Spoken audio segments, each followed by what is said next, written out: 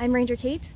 I am here at Mount Auburn Cemetery for the 161st anniversary of Fanny Appleton Longfellow's very sudden and tragic death.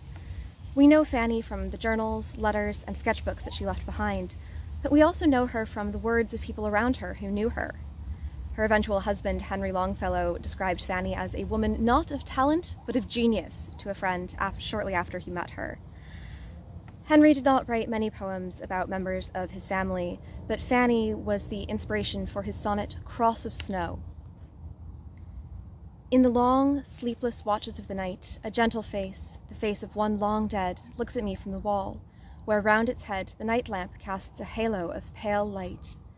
Here in this room she died, and soul more white never through martyrdom of fire was led to its repose, nor can in books be read the legend of a life more benedight.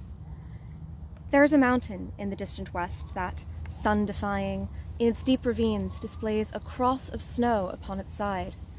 Such is the cross I wear upon my breast these 18 years, through all the changing scenes and seasons, changeless since the day she died.